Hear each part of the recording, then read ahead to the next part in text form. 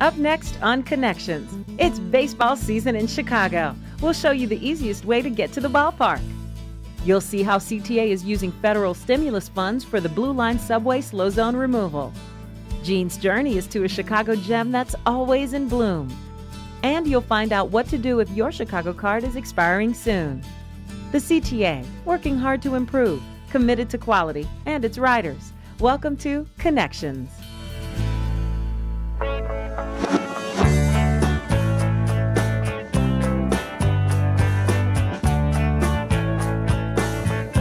The CTA, delivering quality, affordable transit that links people, jobs, and communities.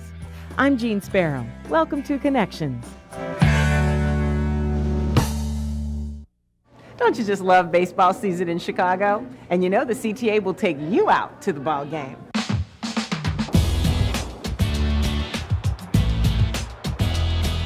Here in Chicago, we have a lot of baseball fans. As you are aware, we have two great baseball teams, with the Chicago Cubs and the White Sox. And fortunately, the Red Line services both Wrigley and U.S. Cellular Field.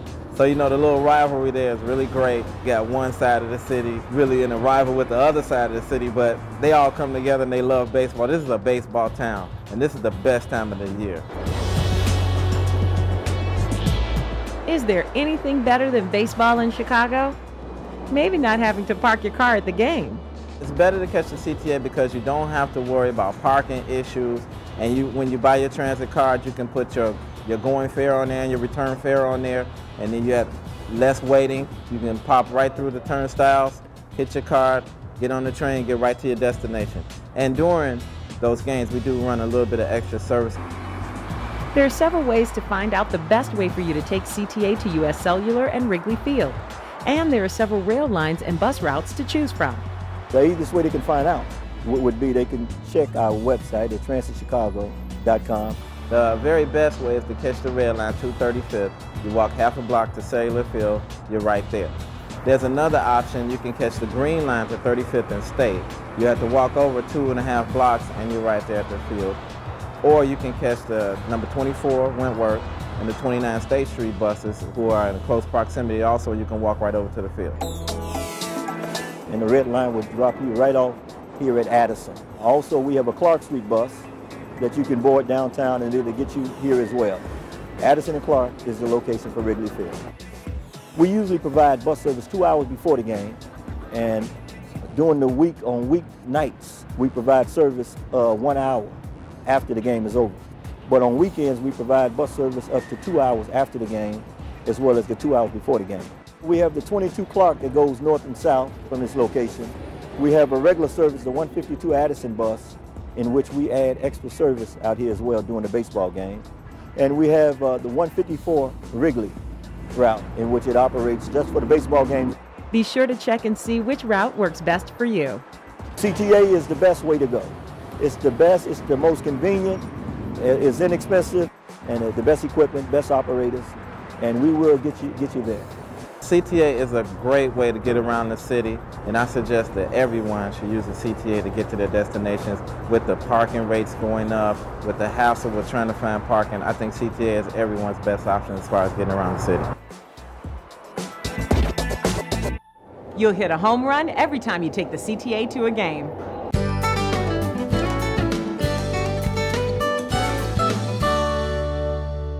For those of you who ride the Red Line, Brown Line, or Purple Express, you've probably noticed some big improvements. CTA Rail is becoming more convenient than ever before.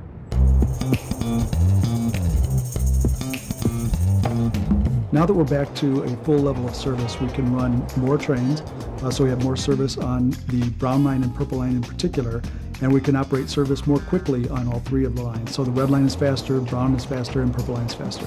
When CTA resumed service on all 4 tracks in the area of Belmont to Fullerton, customers noticed.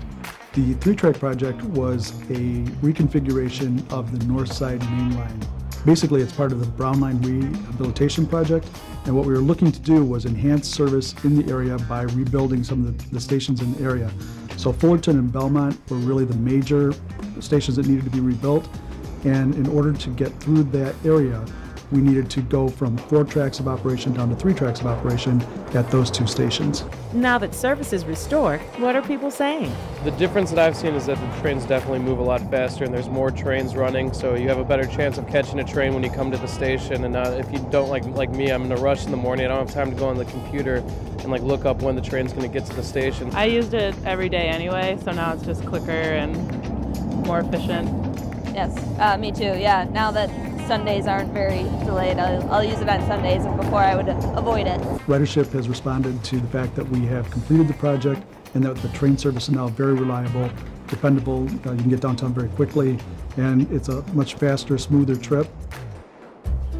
Oh yes, definitely. When I am here, they do move a lot quicker, especially when coming back into the loop. It's a lot faster, and the trains are coming by a lot more faster. Not only have I noticed that the trains are running faster, but just the area to stand and wait for the trains, it's such a huge difference. I think that they're running faster. I think they've usually had a good schedule, and with the service when it was interrupted for the construction, I mean, that was a burden on a lot of us. I think they've done a wonderful job. Many customers had switched to bus routes during the 3-track project. When we first started this project, we had a campaign to really get people to switch from rail over to the bus system, and that worked very effectively. What we found is people have responded to it so favorably and found it to be such a good experience that they're staying with it, and ridership is still growing on the North Lakeshore bus routes. Some of those people went to the bus system and are starting to come back over to the rail system, and we want to encourage them to continue coming back, because at this point we have the capacity on those trains that they can actually get on board the first train coming by. It's easy to see why customers are so happy with the improvements. CTA is committed to providing great service to everyone in the city. Still to come, how to talk like a seasoned transit veteran.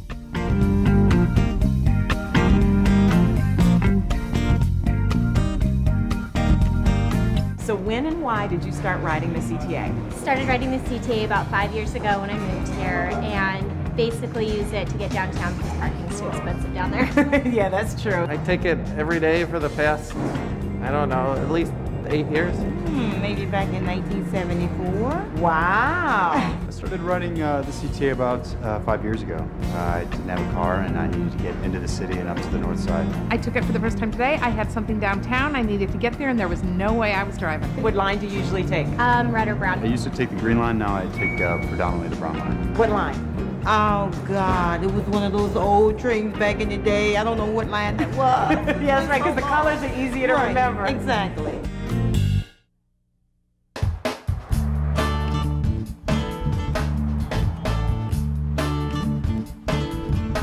Faster service is here on several CTA bus routes. More express service has been added to 3 routes. Number X49 Western Express, number X55 Garfield Express, and number X80 Irving Park Express. These experimental service enhancements are part of an effort to improve the overall efficiency of the routes. The express service enhancements will change the ratio of express to local service along the 3 test corridors. More express service will be running along these routes. CTA research has shown that bus service is most effective when there is a higher ratio of express to local service along corridors that serve as major thoroughfares. A minimum 15-minute frequency will be retained on the local service. Check transitchicago.com or ctabus-tracker.com for more information about bus routes running near you.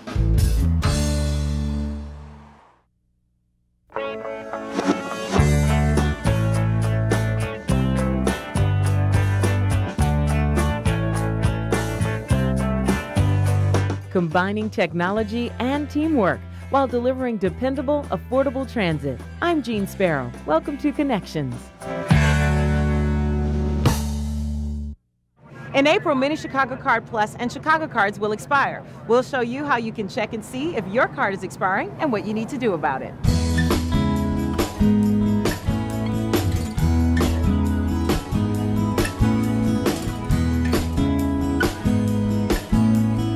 Our Chicago Card Plus cards are set to expire 4 years after the card is issued. We have approximately 4,600 Chicago cards that are going to begin expiring in April of 2009. We have approximately 50,000 Chicago Card Plus cards that begin expiring in July of 2009. Morning. Good morning.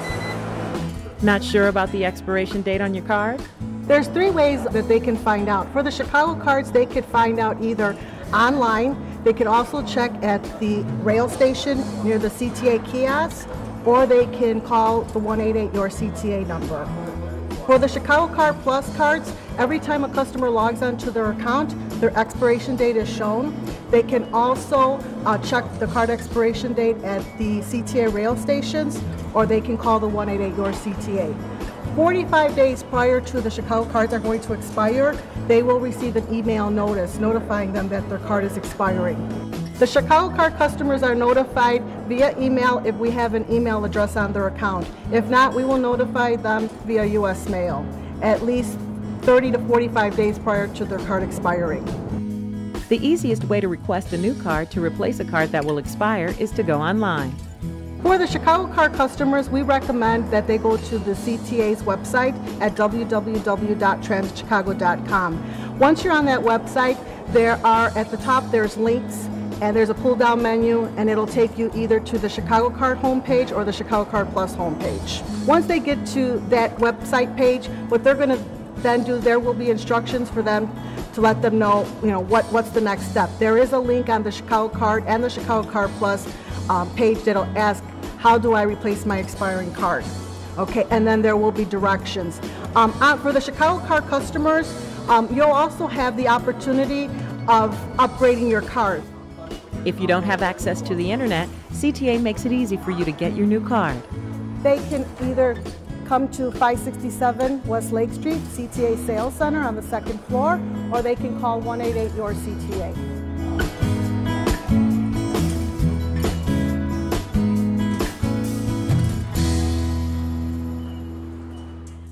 Remember to go to transitchicago.com to update all your information.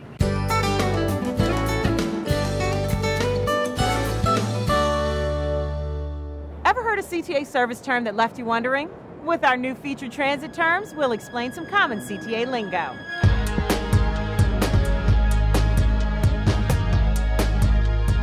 A single track is an operation where trains in both directions share the same track.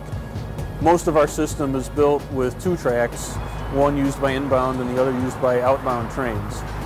And in certain cases of maintenance, we have to close a track, and trains in both directions then share the remaining track. A single track affects customers mostly by slightly prolonging travel time, and that's because when you have trains sharing one track in both directions, they can only go through one at a time in sequence. For most of our maintenance activities, we like to perform the task at hand under service so that it has little or no impact to customers. But there are certain things that require a track to be closed, and in those cases, we shift all the service to the remaining track. We know that single tracks have the potential of impacting customers, so we tend to schedule them at time periods when they affect the fewest people, and that's primarily overnight and sometimes on weekends.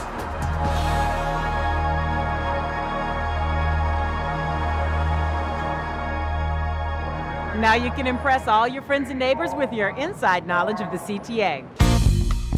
Up next, we're visiting a Chicago gem where spring is in full swing.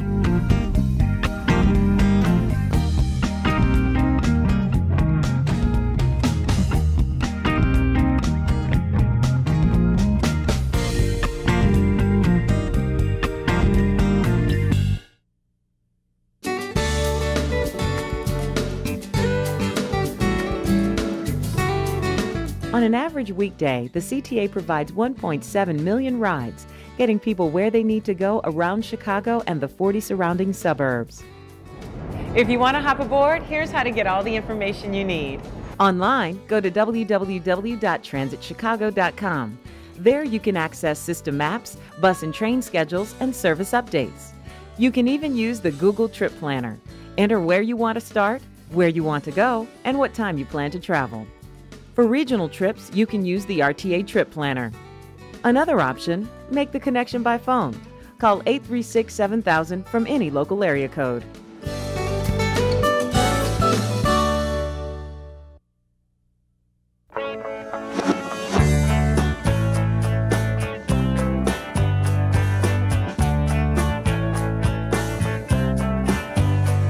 The word connection, a link or a spark that brings people together. I'm Jeanne Sparrow. Welcome to Connections.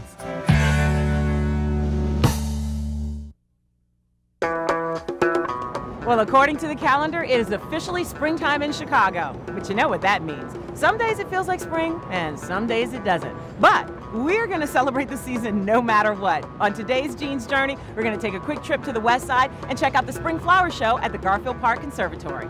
Come on.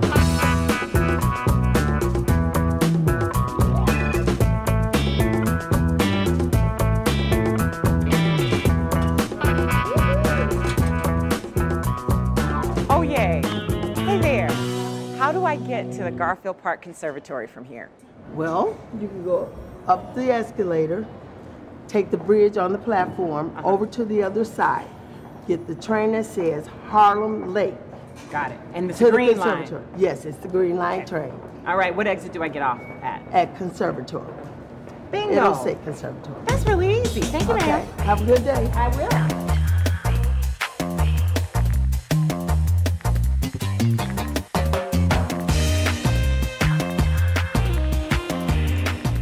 Oh, train's coming.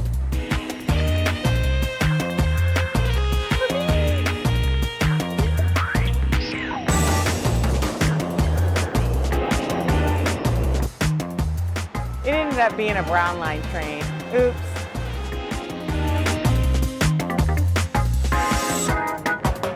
Riding the L is a journey in itself. It's a great way to see the city.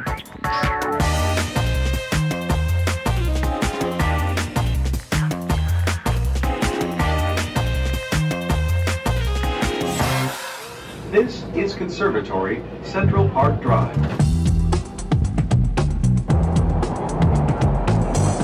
The Conservatory Central Park Drive station opened back in 2001. The station houses and portions of the canopies are historically preserved components from the former Holman Station, which was originally built 2 blocks away back in the 1890s. While the exterior of the Queen Anne-style station was restored, the interior was recreated, reflecting the original design but with 21st century amenities. We got here in less than 15 minutes. Woohoo! Flower time!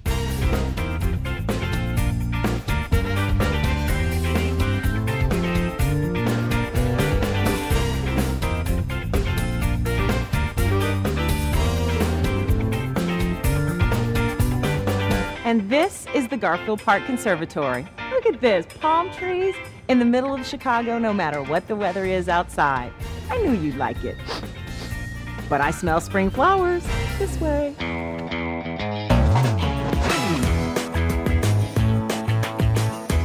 The Garfield Park Conservatory is a great destination for anybody who wants a peaceful way to spend the day. The flowers, plants, and trees are here year-round, and the best part of it all, it's free.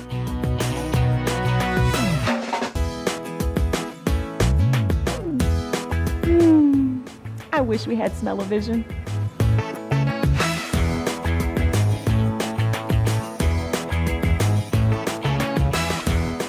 And to think, all this green is right next door to the Green Line. You can't possibly forget that. I hope you take this journey for yourself. And next month, we'll have another Jeanne's Journey to take you around the city using the CTA.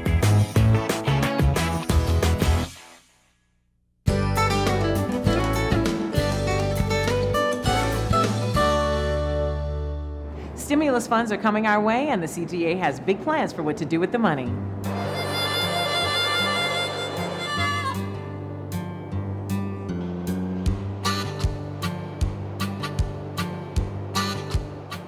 Eliminating slow zones has been a priority for CTA for the last few years. Work has been completed in many areas, and now it's time to focus on more of the Blue Line subway.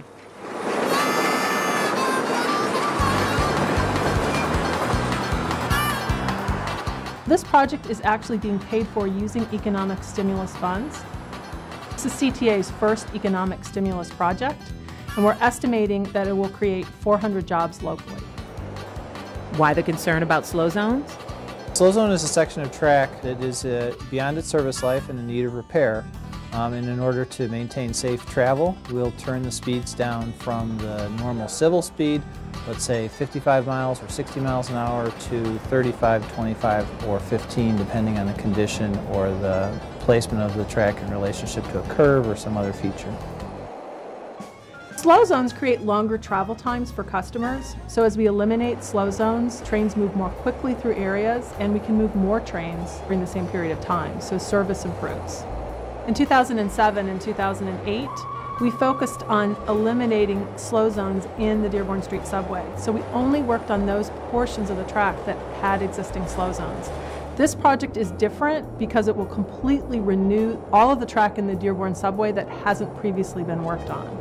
So we'll prevent any future slow zones as well as eliminating existing ones. The portion of the Dearborn Street subway up to LaSalle was put into service in 1951, 58 years ago. The goal of this project is to replace old wooden ties with concrete ones, as well as new fasteners. Work will begin in spring 2009. The work is going to take place on weekends to avoid impacting the rush hour commute. So the line cuts will begin on Friday evening and continue through very early Monday morning. We'll have signs in the stations and on the trains. We'll also have extra customer assistants on duty to direct customers to the bus shuttles, and we'll also have alerts on our website.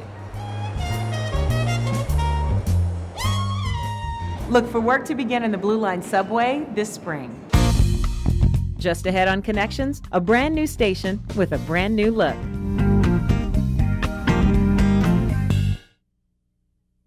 Missed an episode of Connections? Want to find an address or a link featured? Then go to the Connections website. There are several ways to find it. Go to www.transitchicago.com and click on Connections.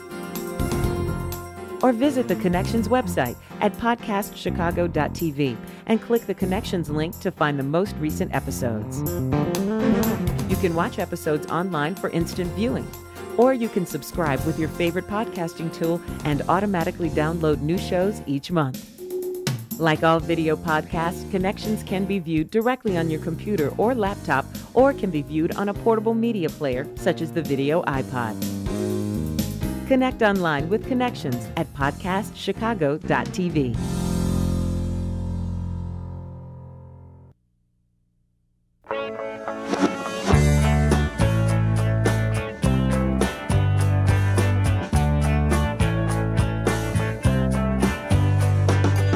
Getting from here to there quickly, easily, and without breaking the bank.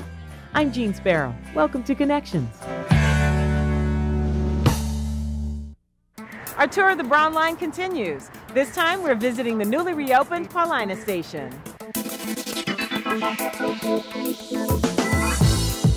Brown Line's on time and on budget, and we're going to get it completed by the end of 2009. The last few years have brought many changes to the Brown Line. One by one, stations are being rebuilt.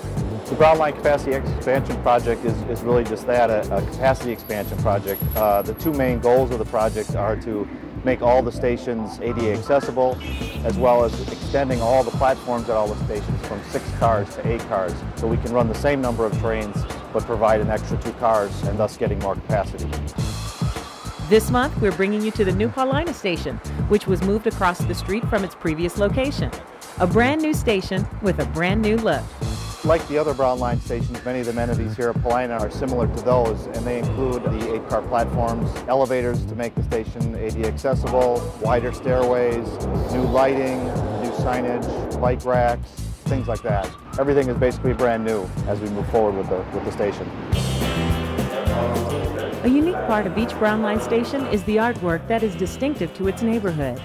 All the Brown Line stations have some kind of artwork at them as we open them up. At Paulina, there are 2 pieces of artwork actually. One is a mosaic that was built in accordance with the back wall of the main stairway, and the second piece is a art sculpture that hangs in the front of the station house as you enter.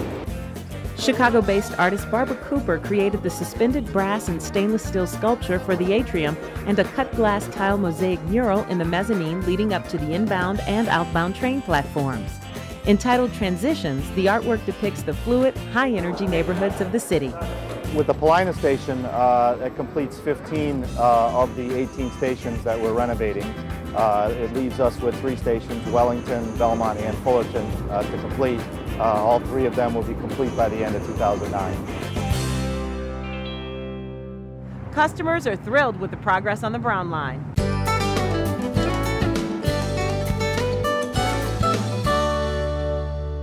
You know how it is. You walk down into the subway and you lose your cell signal. Well, now with one more carrier added, the CTA is helping to keep you connected, even underground.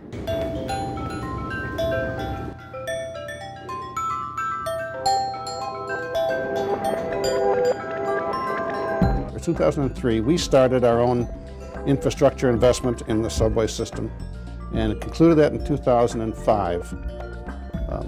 We now have the telecommunications infrastructure that not only provides our own communications for our employees, but helps the fire department, the police department, and other first responders, as well as the opportunity for telephone customers. Communication in the subway is critical for emergency personnel.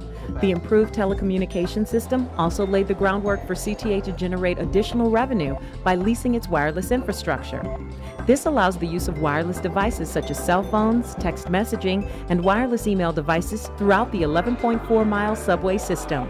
The infrastructure allows people to use their cellular phones anywhere in the red or blue subway systems, on the train, on the platform, on the mezzanine, or at the emergency exits. Customers can take advantage of the telecommunications infrastructure with 3 wireless carriers: U.S. Cellular, Verizon, and most recently, Cricket. With wireless devices, customers never have to worry about losing touch. To let people know that you're going to be late, or like if something should happen, that you need to contact somebody, because I don't have anything else other than a cell phone. I think that's great, because when sometimes I have free time and I'm waiting for my friends and I just call them, kind of kill the time, so it's better. Customers today are engaged in their wireless activity every place they go. They want to be able to get cell phone calls, they want to be able to do text messaging, and they want to read their emails on their wireless email devices and their PDAs. This offers our customers the opportunity then to stay in touch while they're on the train, taking a few minutes on their way to work or their way home from work to take care of some business, as well as give them a sense of security and safety so they can always reach someone. Cricket is new to Chicagoland and understands how important wireless communication is to city residents. A partnership with CTA is a clear win-win for all involved. We do expect them and encourage them to follow some simple etiquette. You don't talk too loud, you don't have a conversation in your neighbor's ear, and you don't talk about things on the phone that you don't want other people to hear. Clearly, this is still a public space, and you should behave as though you're having a live conversation. So now you'll always be a phone call or text away from family and friends. We'll be right back.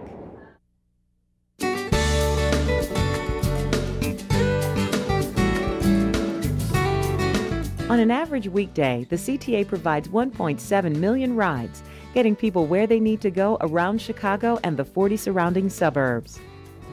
If you want to hop aboard, here's how to get all the information you need. Online, go to www.transitchicago.com.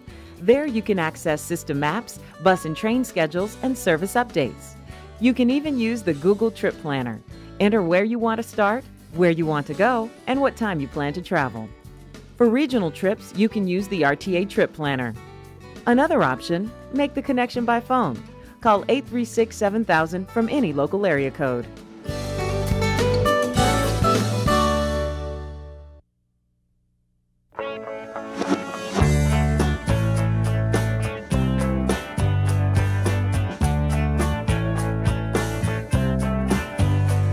Traveling in and around Chicago on the CTA saves you time and money. I'm Jeanne Sparrow. Welcome to Connections. We're always looking for story ideas. Do you have a travel tip you'd like to share or a CTA story you'd like to tell? Give us a call at the Connections Hotline, 312-681-2812. Helping you make your connections, I'm Jeanne Sparrow. Thank you for watching.